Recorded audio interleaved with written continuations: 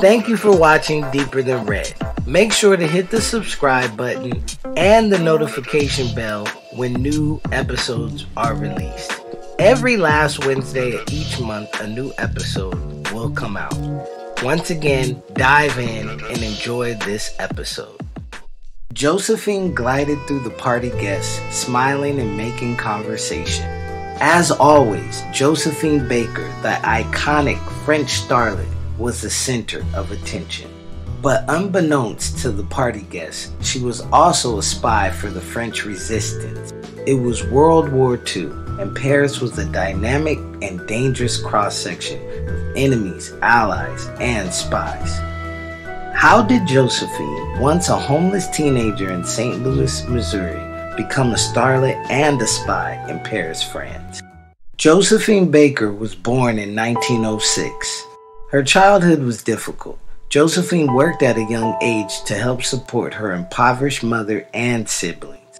She spent her teenage years living on the streets, surviving on food from scrap bins and sleeping in cardboard boxes. However, Josephine finally made her way to the heart of the Harlem Renaissance in New York City. Living on the streets gave life to Josephine's talent for dancing and performing.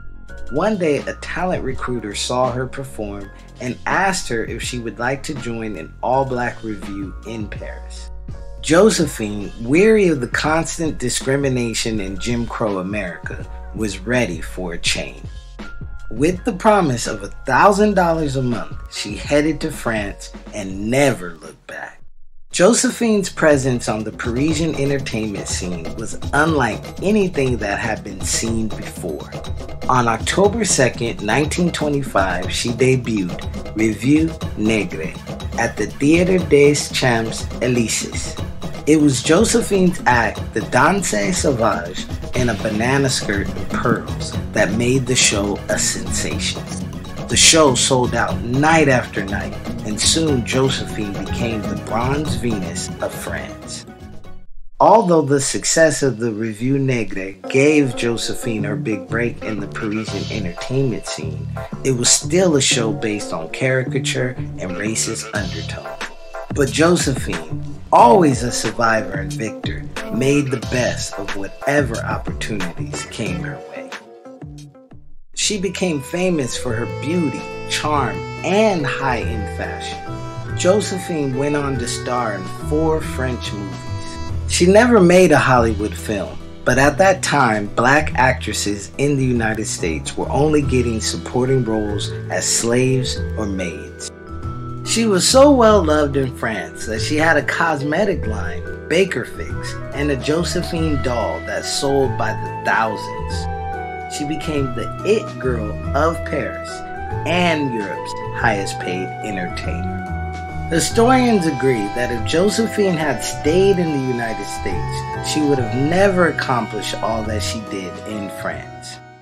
Soon after World War II began, a French secret agent, Jacques Abti, came to visit Josephine at her mansion Le Beau Chêne. The French military intelligence service was searching for a spy who could travel freely through Europe and Africa without attracting attention. Josephine immediately said yes. She began attending parties at the Italian and Japanese embassies. She would smuggle out information for the Allies in invisible ink on sheet music. Living in Morocco during the war, Josephine used her charm to obtain Moroccan passports for countless European Jews, ultimately saving their lives. Even though France was Josephine's home, she didn't turn her back on the United States. However, she refused to perform in venues that would not allow a racially mixed audience. Historians credit Josephine as the first person to desegregate Las Vegas casinos, although that credit is often given to Frank Sinatra and Sammy Davis Jr. During her 1951 U.S. tour, she was fed up with the numerous hotels and restaurants that refused to serve her. As a result, she ended up on the FBI watch list and lost her U.S. citizenship rights for over a decade.